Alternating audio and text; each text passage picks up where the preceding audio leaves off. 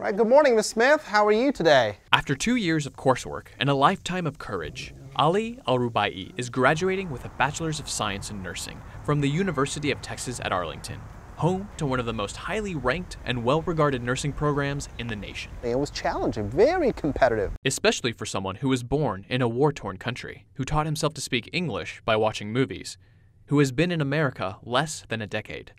Ali grew up in Iraq, which, he says, felt like growing up in a prison. In 2003, when the U.S. invaded Iraq to remove Saddam Hussein from power, Ali felt empowered. I've seen a bunch of U.S. soldiers at the gas station that close to my house, and I told them that I speak English. And they start shouting and screaming of somebody speaking English here in this town. He spent the next few years interpreting for the U.S. military, thrilled to make $200 a month.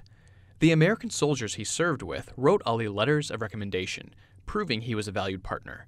These letters helped him secure a special visa, and he moved his family to the United States, determined to build a better life. He didn't know exactly how to do that, but he did know how to help the sick. He had cared for his Iraqi mother as she lost a battle with cancer. I have this kind of mentality and passionate towards giving care to people, especially to my mom.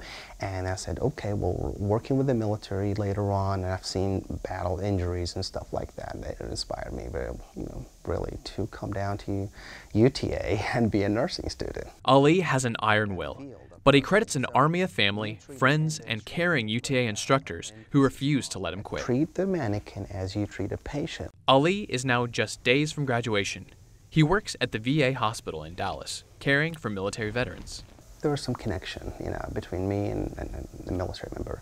I don't know, because the way that I was with them all the time for a couple of years, and I developed that kind of rapport between, like military. I know their terminology, their culture, the flavor of life. The VA feels like home, and so did UTA, because it shares a deep commitment to making a global impact on the human condition.